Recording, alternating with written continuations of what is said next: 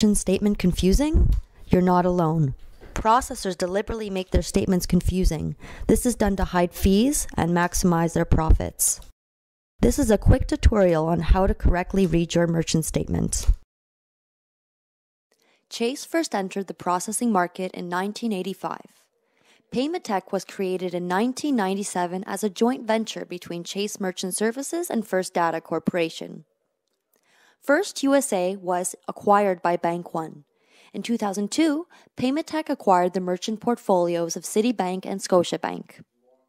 In 2004, Bank One merged with JP Morgan during the banking fiasco that was going on at the time. In 2005, Chase Merchant Services fully integrated with PaymentTech, creating Chase PaymentTech.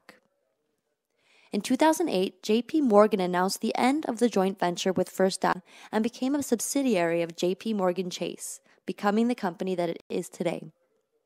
Although Chase is a long-time prestigious name in the financial world, it is just a name purchased by JP Morgan. This is your Chase PaymentTech statement. The first page is informing you of any information or rate increases that may be relevant to your account. On page 2, under Card Type Summary, you'll find a breakdown of the cards you've accepted, the volume, and your average ticket price. In the section below, Card Type Charges, you'll see a breakdown of the fees that Visa charges as well as the profit your processor makes. In the highlighted area, you'll see the assessment fees. This is part of interchange and must be paid by every merchant. Next, you have the discount fees. This is the base rate charged by the processor. As you can see on the interchange table, there's a markup of 0.02%. Under this, there's the international acquirer service fee. This is also a part of interchange and something all merchants must pay. Under this, there is the international service fee. As you can see, this fee is not included in interchange pricing and is 100% markup. In the next section, you'll find your non-qualified fees. We'll cover this shortly. In this highlighted section is your interchange differential.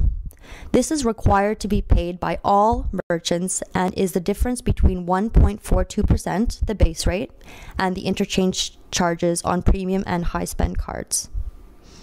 Back to the non-qualified fees. As you can see, there is $86.80 in fees. Take this amount and divide it by your gross volume of $40,485.85. You'll get a markup of 0.21%. With the original markup of 0.02%, you'll have a total markup of 0.23%. In the next section is Visa Debit. This is not to be confused with Interact. This is if you've accepted a debit card through the phone or internet. As you can see on the interchange table, there is a markup of 0.40%. 0.23% is the Chase markup, their profit.